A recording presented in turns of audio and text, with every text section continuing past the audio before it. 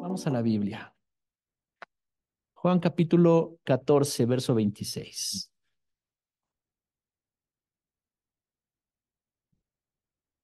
Juan 14, 26.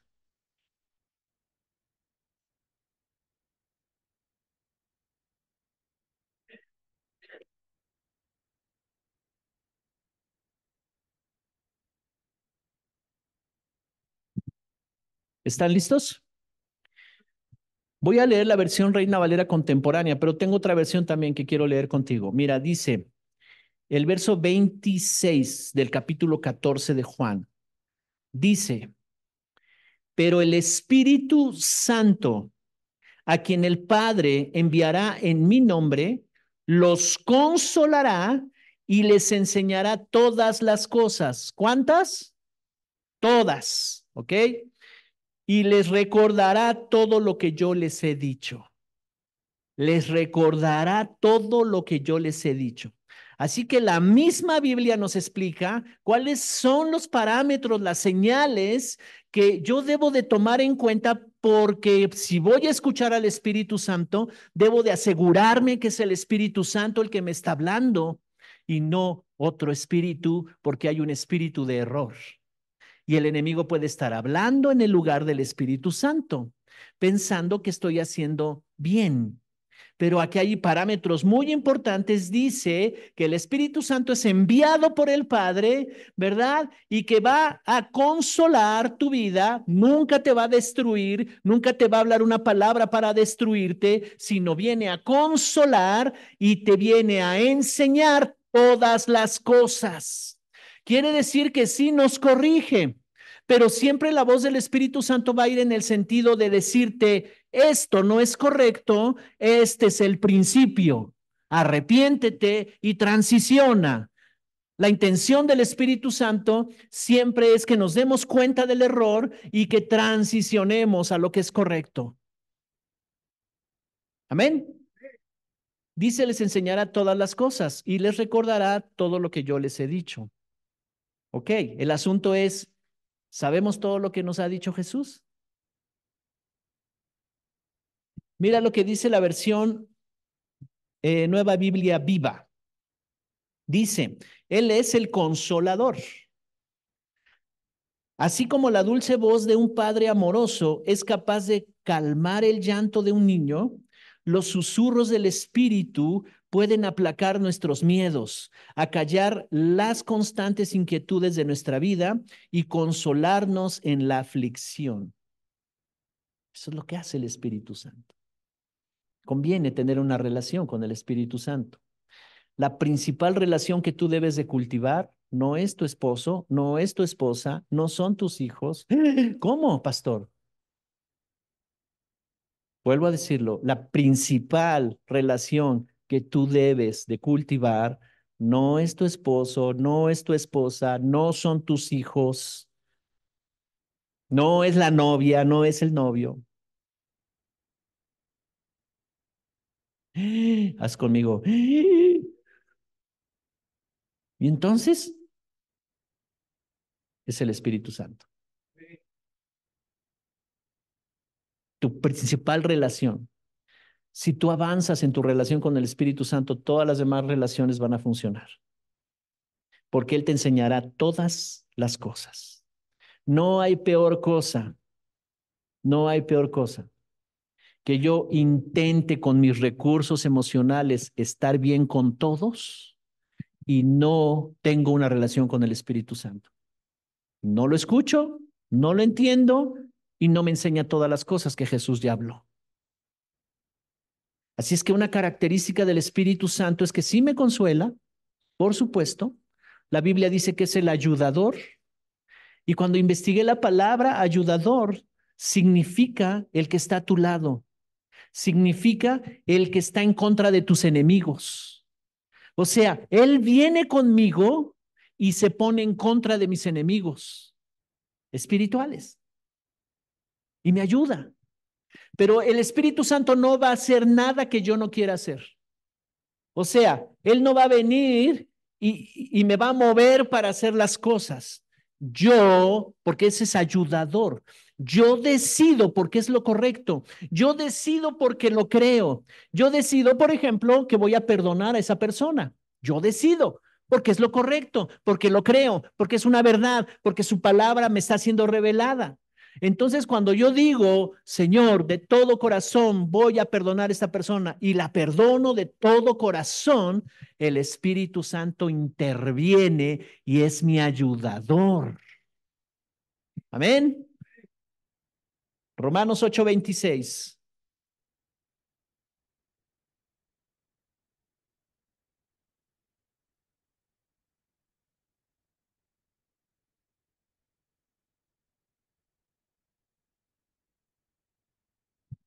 Dice, versión Reina Valera contemporánea, dice, de igual manera, el Espíritu, con E mayúscula, Espíritu Santo, nos ayuda en nuestra debilidad, pues no sabemos qué nos conviene pedir, pero el Espíritu mismo intercede por nosotros con gemidos indecibles.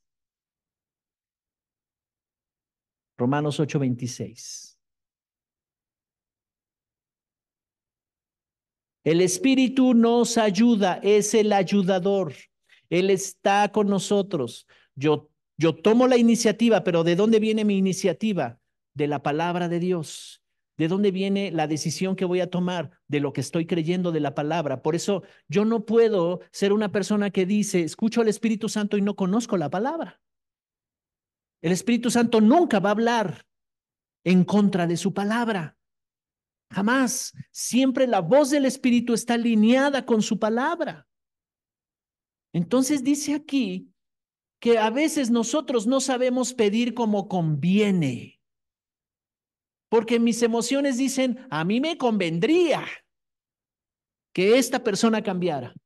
A mí me convendría que esta situación estuviera a mi favor. A mí me conviene, porque yo quiero estar bien.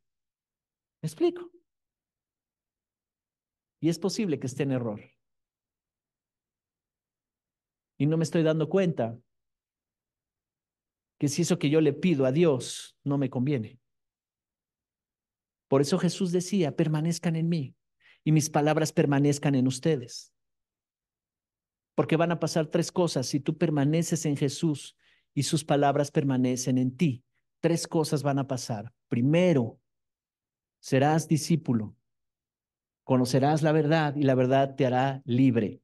Entonces, si permaneces en Jesús y en sus palabras permanecen en ti, tienes libertad, eres libre. Porque si el Hijo los libertare, serán verdaderamente libres. Eso es lo primero que pasa, tenemos libertad. Permanece en Jesús, serás libre. Toda opresión, toda depresión, todo desánimo, todo miedo, todo incertidumbre. Cuando tú permaneces en Jesús, todo eso te hace libre, permanecer en Jesús. Todo eso se va. Lo segundo es que dice en Juan 15:7 que si las palabras de Jesús, Jesús dijo, si permanecen en mí y mis palabras permanecen en ustedes, pidan lo que quieran y les será dado. Bueno, no, esa es la tercera. La segunda es, llevarán mucho fruto. Porque alejados de mí, nada puedes hacer. Juan 15:7 dice entonces, permanece en Jesús, que mis palabras permanezcan en ti. Pero ¿quién va a hacer que las palabras de Jesús permanezcan en mí? Lo acabamos de leer. El ayudador les enseñará todas las cosas y les recordará lo que Jesús habló. O sea, Jesús estaba diciendo, yo sé que no tienen muy buena memoria, yo sé que van a estar peleando contra una situación espiritual negativa porque el enemigo sigue ahí y les van a entrar ideas y tienen hábitos y tienen creencias que tienen que ser renovadas y reformadas. Yo sé que va a pasar eso, pero les voy a enviar al ayudador, el Espíritu de verdad. Ese no les va a hablar error. Ese va a hacer que ustedes permanezcan en mis palabras y mis palabras permanezcan en ustedes. El ayudador. Entonces dice, ¿cómo debemos pedir como conviene? Pero el Espíritu Santo mismo intercede por nosotros con gemidos indecibles. Por eso es que la gratitud te hace permanecer enfocado en los pensamientos correctos. Porque uno puede estar pensando mil cosas, preocupado por situaciones, por personas, ofendido, con culpa, llenos de temores, porque en la semana, quién sabe qué va a pasar con esto que voy a hacer, en fin.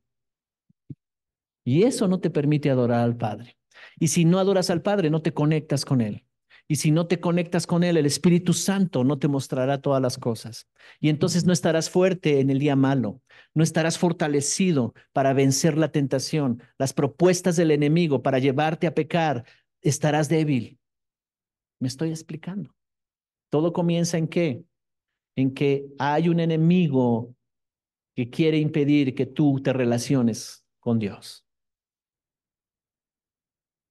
Porque si no permaneces en Él, alejados de mí, vamos a querer hacer muchas cosas, dice Jesús. Alejados de mí, nada pueden hacer. ¿Cómo? Pues yo voy a trabajar y prospero. No, no, no se refiere a eso. Y ese es el engaño. Yo trabajo, aunque no voy a la iglesia tan seguido, pero trabajo y mira, me va bien. Dios me bendice. Y ese es un engaño terrible. ¿Cuántos están acá? Están muy calladitos, muy como, muy atentos. Y sabes, no se trata de prosperar económicamente. Porque puede haber un rico pobre. Y un rico pobre es aquel que tiene cosas materiales, pero no tiene los recursos para establecer correctas relaciones familiares. Está oprimido, está desanimado, la enfermedad le está ganando todo el tiempo, el desánimo, y se refugia en ganar dinero. Y ahí encuentra algo de alivio, pero eso no es lo correcto. No nacimos para eso. Entonces, necesitamos al Espíritu Santo, ¿ok?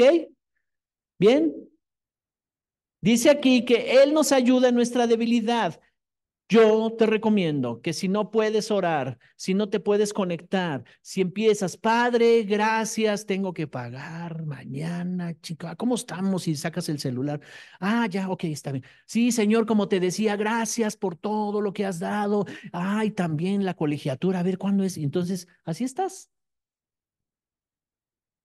Como cuando hablo con algunos, hola, ¿cómo estás? Y están atendiendo tres cosas al mismo tiempo.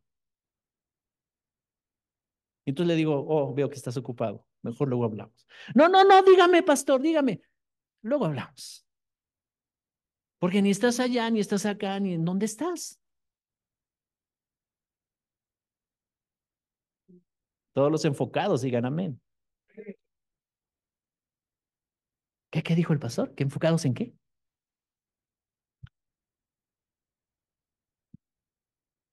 Pero así es la relación con el Espíritu Santo, con el Señor. ¿Cómo le haces para vencer? Pero dice aquí, a veces no sabemos. A veces yo quiero llevarle mi causa al Señor, quiero llevarle mi petición, quiero decirle, ayúdame, porque aquí la Biblia dice que tú eres el ayudador, pero ¿cómo le hacemos? Porque tengo tantos pensamientos, estoy tan preocupado, no sé cuál es la solución. Y dice aquí que Él nos ayuda, intercede por nosotros con gemidos indecibles. Así es que cuando tú no puedes orar en el entendimiento del razonamiento de tu mente, entonces habla los gemidos indecibles, lenguas. Y cuando tú comienzas a hablar las lenguas, empiezas a golpear todos esos argumentos que se levantan y golpeas y golpeas. Dice aquí que Él sabe cómo conviene pedir. Si es que lenguas. Y si tienes que pasar todo el rato hablando lenguas, hazlo. Si todo el tiempo que dispusiste para hablar con el Señor son lenguas, hazlo. Va a llegar un momento en que el mismo Espíritu te ayuda. Es nuestro ayudador, es nuestro consolador. El que está junto a ti, el paracletos es la palabra griega. Paracletos, el que me acompaña, el que está conmigo, el que me ayuda. No sabemos cómo pedir, pero Él sí. Ahora, cuando escuches la voz del Espíritu Santo y tengas esa certeza, hazlo. Amén. Cuando Dios te hable, hazlo. Isaías 61.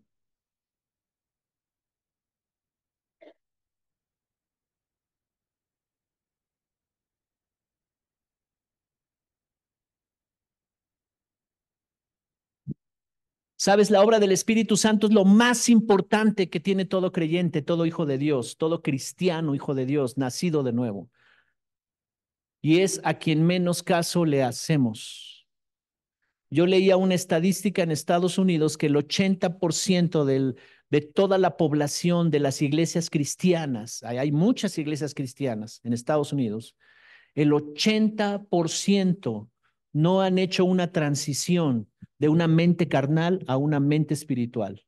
Y sabes, cuando se quedan en la mentalidad carnal, el enemigo está gobernando ahí. No hay cosa más diabólica que la mente carnal. Santiago dice que la sabiduría de este mundo es diabólica, animal. Así usa esas palabras. Perversa.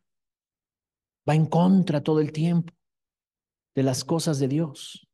Entonces, si yo estoy desconectado de la mente espiritual de Cristo, si yo estoy desconectado de su palabra, si yo estoy desconectado, entonces estoy viviendo una fantasía en donde yo pienso que el Espíritu Santo me va a hablar y me va a decir todas las verdades, pero yo no tengo una comunión íntima con su palabra. Yo no hablo con él, no me he vuelto un discípulo, no me he vuelto alguien que aprenda de su palabra.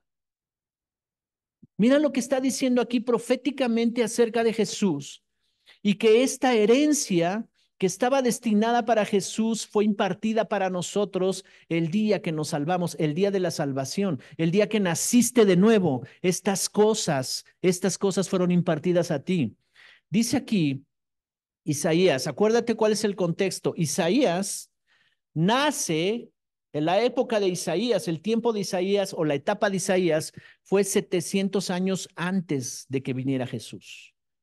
Esto se escribió, se habló 700 años antes de que naciera el Mesías e Isaías ya estaba profetizando acerca del Mesías. Dice, versión Reina Valera contemporánea, el Espíritu de Dios el Señor está sobre mí. ¿Quién? El Espíritu, ¿verdad? De Dios, le llama aquí, es el Espíritu Santo. Y luego dice, sí, el Señor me ha ungido y me ha enviado a proclamar buenas noticias a los afligidos, a vendar a los quebrantados de corazón, a anunciar libertad a los cautivos y liberación a los prisioneros, a proclamar el año de la buena voluntad del Señor y el día de la venganza de nuestro Dios, a consolar a todos los que están tristes, a alegrar a los afligidos de Sión, a ponerles una diadema en lugar de ceniza, perfume de gozo en lugar de tristeza, un manto de alegría en lugar de un espíritu angustiado, y serán llamados robles de justicia, plantados por el Señor para gloria suya. Las ruinas antiguas serán reconstruidas. Los asolamientos de antaño serán levantados, las ciudades en ruinas serán reparadas junto con los escombros de tiempos pasados. Los extranjeros cuidarán de las ovejas de ustedes y les servirán en sus campos y en sus viñas. Y ustedes serán llamados sacerdotes del Señor y ministros de nuestro Dios. Comerán de lo mejor de las naciones y se pavonearán con sus riquezas. Utiliza esta palabra, Reina Valera contemporánea. Dice el verso 7, en lugar de vergüenza recibirán doble herencia y en lugar de deshonra se alegrarán de lo que reciban, porque en sus tierras recibirán doble honra y gozarán de perpetua alegría. Yo, el Señor, amo la justicia y aborrezco el robo y la maldad. Así que afirmaré en verdad sus obras y haré con ellos un pacto perpetuo. Sus hijos y sus descendientes serán conocidos entre las naciones y en medio de sus pueblos. Todos los que los vean reconocerán que son linaje bendito del Señor. Yo me regocijaré grandemente en el Señor. Mi alma se alegrará en mi Dios, porque Él me revistió de salvación, me rodeó con manto de justicia, me atavió como a un novio y me adornó con joyas como a una novia.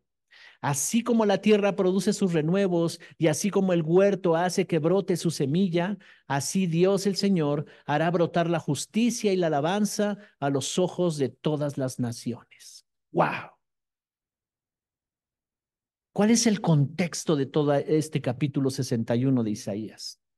Está diciendo que hay un ungido, que por causa de uno que dejó que fluyera el Espíritu Santo en él y que vino la autoridad del Espíritu Santo, y por eso utiliza una palabra muy importante, clave, sobre. El Espíritu Santo puede operar en una persona de tres maneras. Está contigo, está en ti y está sobre ti. Cuando está contigo te aconseja y te dice, hagamos esto. Cuando está en ti, te convence de muchas cosas. Pero cuando está sobre ti, es la autoridad del Espíritu Santo que te guía. Y lo que está diciendo aquí, que Dios levantará a uno que dirá estas cosas. Y en Lucas y en Mateo, ya no vamos a ir a ese texto, pero llega un momento en que Jesús le dan el pergamino de Isaías, él pide el de Isaías, porque él sabía lo que iba a hablar ese día. Y le dan el pergamino y él abre donde dice esta palabra y empieza a leerla y empieza a decir, el Espíritu del Señor está sobre mí y me ha enviado a darles buenas nuevas. Y cuando termina de hablar estas palabras, dice, esta escritura se cumple delante de ustedes hoy. Y todos se quedaron impactados como diciendo, ¿a poco él es el Mesías? ¿A poco Isaías estaba hablando de él?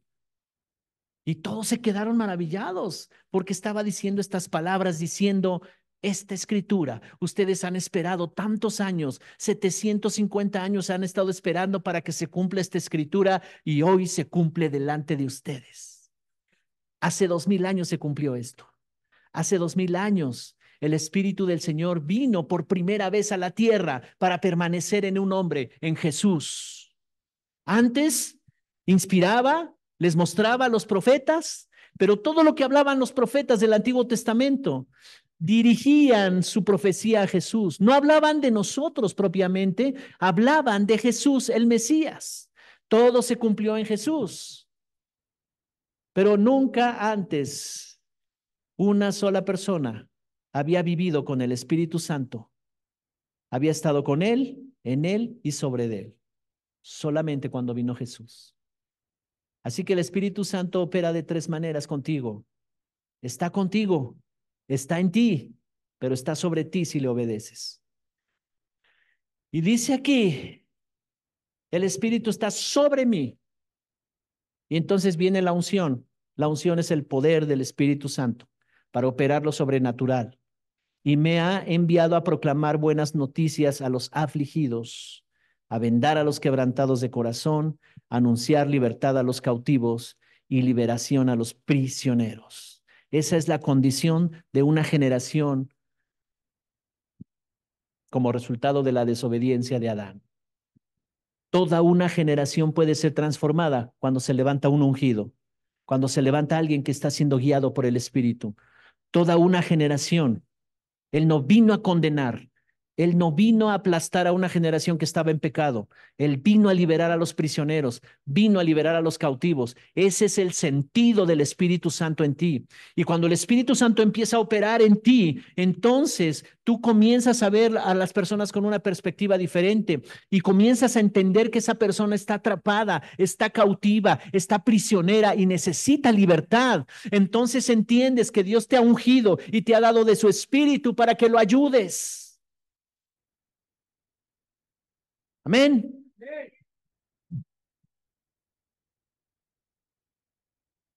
Vendar a los quebrantados de corazón. ¿Cuántos quebrantados conoces? Hay un mundo quebrado. Hay una generación que está quebrada, sufriendo,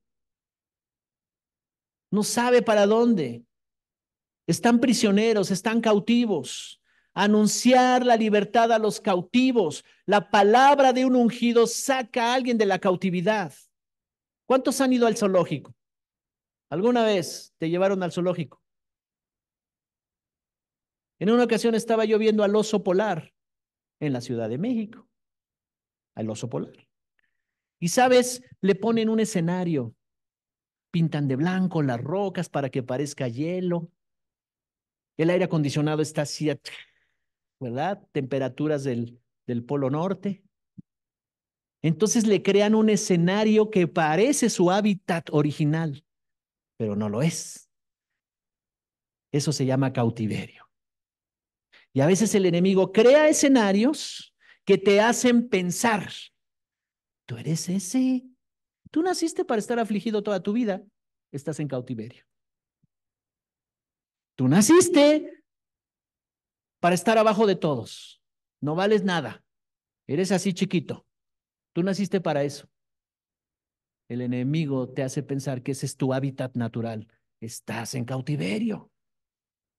Tú naciste para ser controlado por las adicciones, para ser controlado. Ni modo, pues ¿qué hacemos?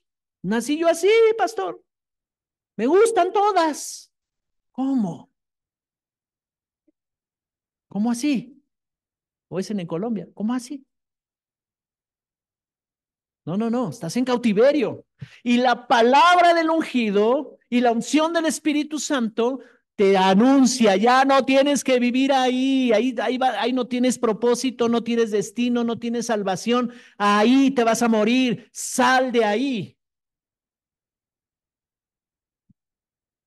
¿Alguien está conmigo?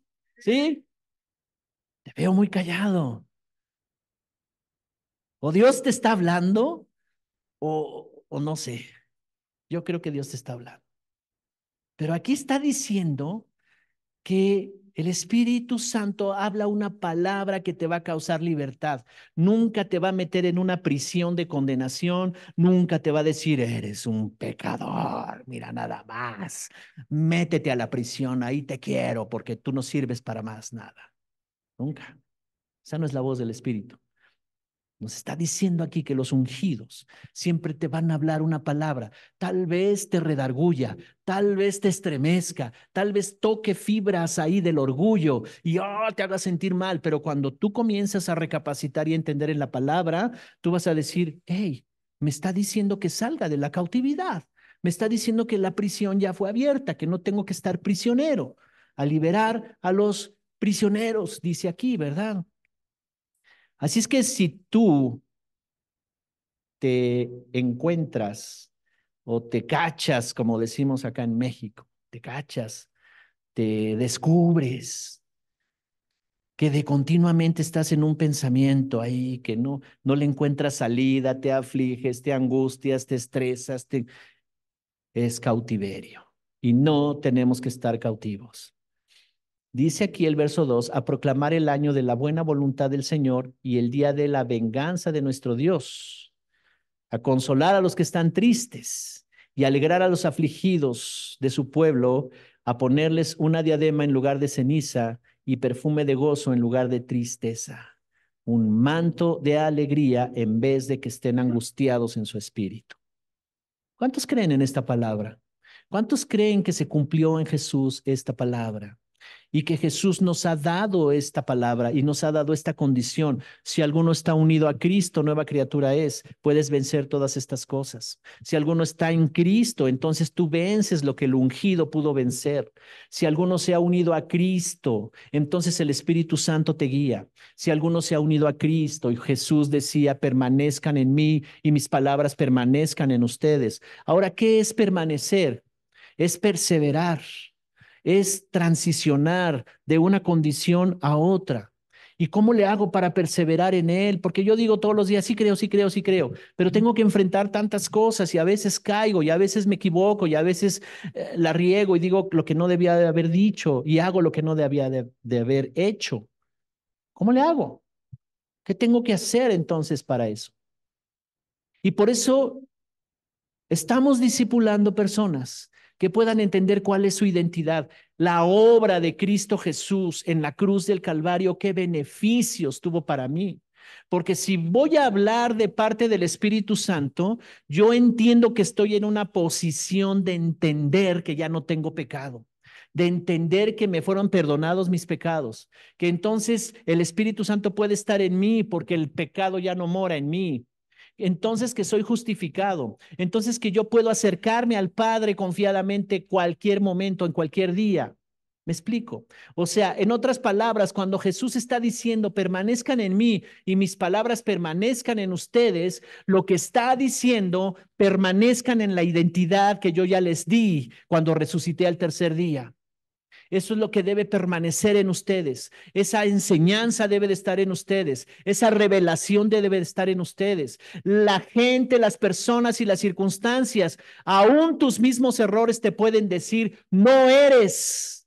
Pero cuando tú vas a la fe, cuando tú vas con el Señor y le dices, ya entendí que sí soy, ya me entendí lo que tengo que hacer, me arrepiento de haber caminado así, de no haber entendido, pero yo quiero permanecer en ti.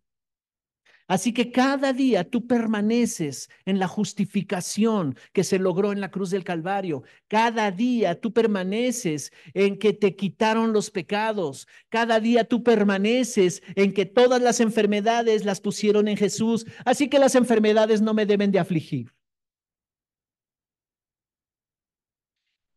Si alguno está afligido, haga oración, dice la Escritura. Permanecer en Jesús es permanecer en la identidad que tenemos por causa de la muerte y la resurrección de Jesús. Así es que hay 4 cosas que se ganaron en la cruz del Calvario para nosotros. 4 cosas que perdió Adán y 4 cosas que rescató Jesús. Y cuando está viendo a Zaqueo en el árbol, le está diciendo, baja Zaqueo. Y dice una palabra muy reveladora. Y no estaba hablando nada más de Zaqueo. Le dice, baja, yo estaré en tu casa hoy. Pero le dice estas palabras, porque yo he venido a buscar y a salvar lo que se había perdido. Y está hablando más allá de Zaqueo y más allá de la familia de Zaqueo. Está hablando que en el principio Adán perdió todo y que él vino a buscar y a salvar lo que había perdido Adán. ¿Qué fue lo que perdió Adán? Adán perdió la identidad del Padre. La imagen y semejanza que le habían dado desde el principio la perdió y nos transmitió a toda la raza humana esa condición. Perdió la relación con el Padre y el pecado lo separó de Dios. Y ahora todas las generaciones de seres humanos están alejados de Dios. Perdió su propósito y su estado de justicia. Ahora todos los hombres son injustos. Y perdió los recursos. Ya no hay autoridad y poder. Todo eso lo recuperó Jesús en la cruz del Calvario.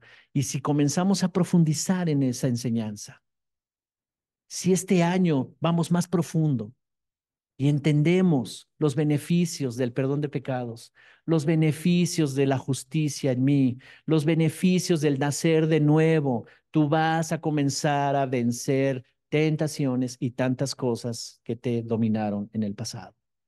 Y entonces sí, el Espíritu Santo está contigo, está sobre ti, te unge con poder y autoridad.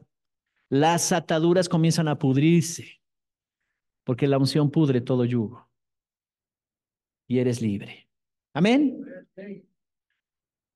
Entonces, hemos dado las bases, porque aquí, en esta plataforma, estarás escuchando toda la obra de Jesús, Cristo crucificado y resucitado, cómo te es impartida esa revelación y esa enseñanza para vencer en todas las cosas. Si alguno está en Cristo, nueva criatura es. Las cosas viejas pasaron ya. Así que no te debes permitir un año más. Di conmigo, no me permitiré, pero más fuerte. Un año más sin que yo haga cambios. Amén.